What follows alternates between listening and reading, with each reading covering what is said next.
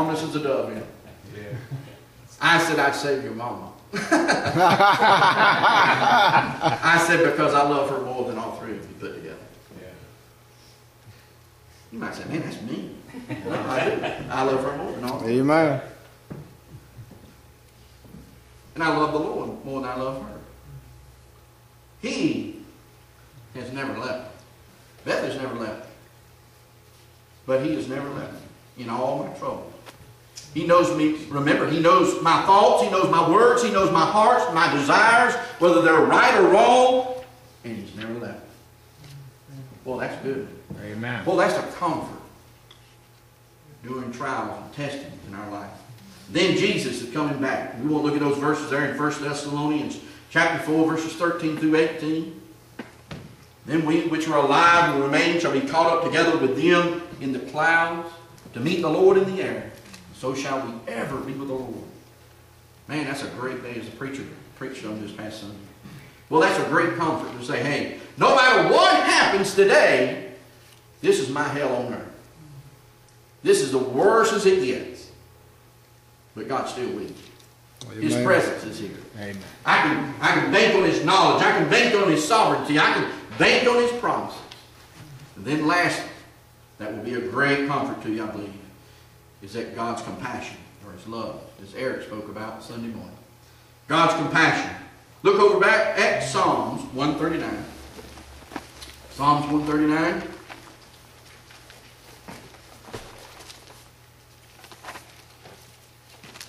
As you see, I didn't know my place. Psalms 139. We'll see, first of all, God's compassion. We know that He is compassionate and He loves us because He hears us. Look at verse 1. It says, O Lord. Now stop. You notice, this is a prayer. This is a prayer of David's. God is addressed 6 times in all 24 verses. Will it be, O God or O Lord? He says 6 times He addresses the Lord directly. But then 26 times, personal pronouns are in reference to the Lord Jesus Christ, or God. That's 32 times that God addresses the Lord in 24 verses. That's more than one per verse. This is a prayer, David. God hears us when we pray as well. Yes, He does. Amen. It don't matter if you're riding down a road and going through a trial. When I was coming back, I guess it's been 5 weeks ago now, 6 weeks, and I had heard about Amy. I was coming back all by myself, except for the Lord. Boy, I felt alone that night. Yeah. Sure. I felt all by myself. I felt scared. Boy, I just cried out to the Lord. I cried for Yes, sir. probably an hour, just weeping. But you know what? I was talking to the Lord, and He heard everything I said. Amen. And then I went to praise Him. Sure. Turned from prayer, loneliness, to, hey, Lord, I love you more. I'm going to trust you, Lord. Wherever it happens, it happens. I said, boy, you've been good this week. And I started thinking about how good He's been to me. I said, boy, I've had her for 18 years. Boy, they've been some great years. Whatever happens, happens. I thank you for it. I turned on Brother Hoy. He started singing. Talking about, that one of the songs he's talking about, who's that joker in the jail? They let go instead of Jesus. I forget his name all of a sudden. Barabbas. Barabbas. That song about Barabbas. I like that song. Because that was me, and that was you. Yeah, amen. I started thinking about that. I said all that to say, hey, that was one time when I needed it, and I still need it. But when I was going through a trial, boy, the Lord heard me on the highway, interstate. He can hear you in a closet. He can hear you walking down the street. He can, women washing dishes, washing clothes, working on a job. He can hear you. He hears you wherever. That shows us that He loves us. Not only God hears us, but He understands us. Look at verse 2. It says, Thou knowest my downsetting and my uprising. Thou understandest my thought far off. God's very understanding. He understands you. He knows how we work. He knows that we're saved, but yet we still got this carnal, fleshly body with us. He knows how we think. He understands us better than anybody. Well, that's a comfort to know that God still loves us, but He understands us. Then look at verse 5. It says, Thou hast beset me behind and before, and laid Thy hand upon me. He holds us or touches us. Look at verse 10. Even there shall Thy hand lead me, and Thy right hand shall hold me. Yes, sir. Preacher shared with us Sunday about when he lost his grandpa, I think it was, and his cousin came out, put his hand and just embraced him and let him cry on his shoulder. That's a great comfort. Have someone put the arm around and say, I love you. I'm praying for you. I care for you. But I can tell you something better than a human doing that, or your wife or your husband. Just feel the presence of God, put His arm around you. Absolutely. Say, I love you. Yes. I care for you. I know what you're going through. I've been there. Amen. I've been there. Look at the next one.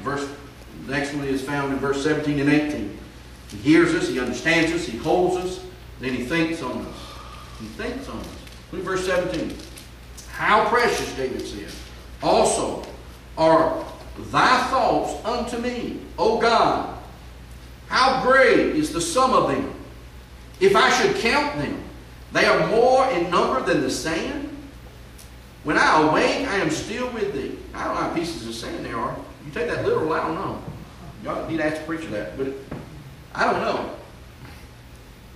But I do know it says He thinks about me. And there's a bunch of times He thinks about me. Yeah. I don't know why He would take the time to think about me anyway.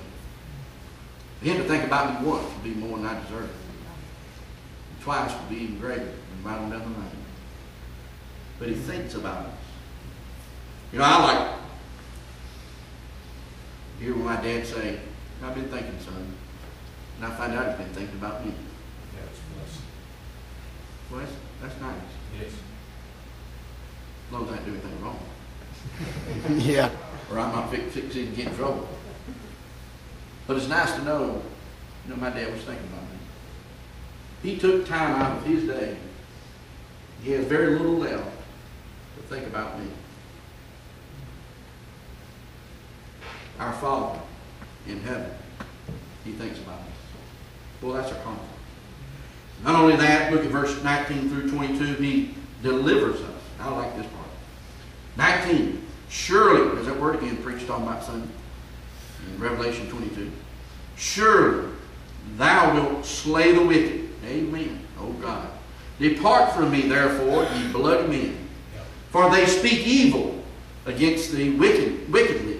Thy enemies take Thy name in vain. Do not I hate them, O Lord? Sure. Yeah, I do. That hate Thee. People say, oh, you're supposed to be loved. You're supposed to have love, not supposed to hate. What about this verse? And am not I grieved with those that rise up against Thee? I hate them with perfect hatred. It goes to show right there, we can hate the enemies of God. Yes, sir. Yeah. We can. Those Bible correctors, we can hate them. Yes, sir. They correct God's word. They're liars. They're trying to correct God. Yeah. Atheists, witches, whoever they are, Satanists, right on down the line. I hate them. They're enemies of God, it says. Yep. It says, I count them mine enemies. They are. And therefore God will deliver us. He delivered David.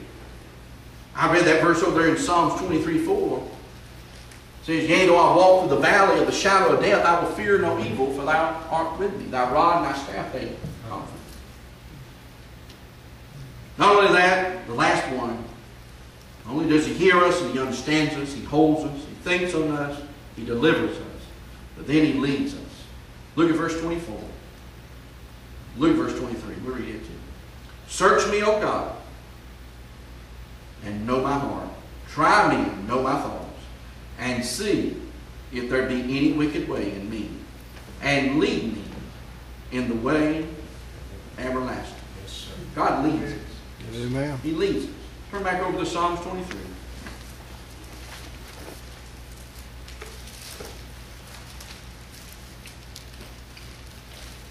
verses 1 through 30. It says, the Lord is my shepherd. Is he your shepherd? If he's not your shepherd, then he's not leading you. Amen. Amen. If he is your shepherd, he is trying to lead you. The question is, are you trying to fight him? Yeah, come on. That's what we're prone to do, as fleshly human beings, to fight him. But he'll lead us if we let him. It says, the Lord is my shepherd, I shall not want. What more should you want than the Lord? He maketh me to lie down in green pastures. He leadeth me beside the still water. He restoreth my soul, and again, he leadeth me in the paths of righteousness. Not the paths of wickedness. Not the paths of compromise. He leadeth in the paths of righteousness for his name's sake. He leads us. Therefore, no matter what we're going through in life, no matter what trouble, what trial, what testing, what sickness, what death is knocking at your door, the Lord's leading you. These 6 things have been a comfort in my life and continue to be a comfort as I battle things each week and each day in my life. God's presence is a tremendous comfort. God's knowledge is a tremendous comfort. God's sovereignty, God's promises, and then God's compassion is a real blessing. I hope that it will be a real blessing in your life. It won't be just because I preach this message, Joe. That's right. You'll have to get into this book. Yeah. Amen. Amen. That's the only way it will be. That means you might have to get off the computer. Yep. That means you might have to cut off the TV. It means you might have to be a little disciplined. Yes, sir, preacher. It takes discipline. It won't ever be a comfort to you. You'll look back and say, I don't know what all them Christians are talking about all the time. That's because you never got in love with the book. That's right. Right. You never fall in love with him. You fell in love with a boy, you fell in love with a girl, fell in love with all kind of things in this world. You never fell in love with that book. That's right. I don't know about you, but I thirst for this book like David said. Boy, I desire it. I love it. I can't get enough of it. That's why I'm all the time reading and studying and printing things and asking the preacher for extra tapes, and because I'm thirsty. I'm hungry. I can't get enough of it. Amen. I'm not bragging. I'm just saying that you won't have this peace and you won't have these comforts unless you fall in the love with this book and fall in love with the author of this book. Yeah. There's no way. The world can't provide it. All they can offer you is counterfeits. That's right. You got to get in love with this book. And if you do, when you face troubles, you'll be comforted.